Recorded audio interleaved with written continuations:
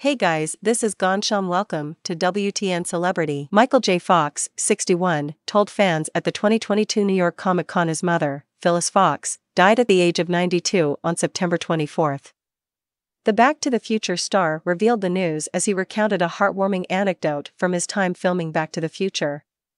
Back in the 1980s, when Michael was in his early 20s, his mother did not agree with him shooting Family Ties in the daytime and Back to the Future at night.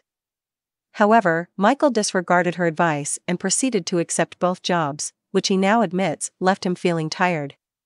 He told Comic-Con goers, "I was 23 years old, and I called her, she was in Canada, and I said, they want me to do this Steven Spielberg movie, but I have to do it at night and I have to do Family Ties." Hey guys, this is Ghanshyam. Welcome to WTN Celebrity. If you want to more update regarding celebrity news, then subscribe our channel and press the bell icon.